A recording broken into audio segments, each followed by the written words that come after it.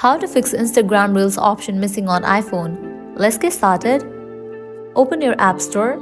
Now search for the app Instagram.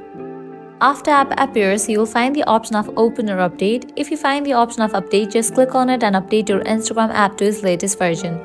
Once you update your Instagram, you can check whether that option is available or not. Likewise, heading towards Next Solution, launch your Instagram app. Head towards the profile page. Once you land to the profile page, at the top right corner you will find 3 bars. Click on it.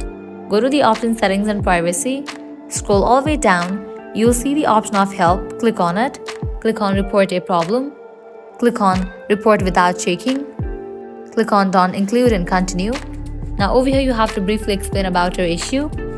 After you explain it, you are also able to add photos and videos, and then click on Send.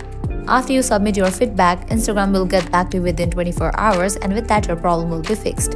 So this is how you can fix Instagram Reels option missing on iPhone. If this video was helpful, don't forget to like, share and subscribe. Thank you.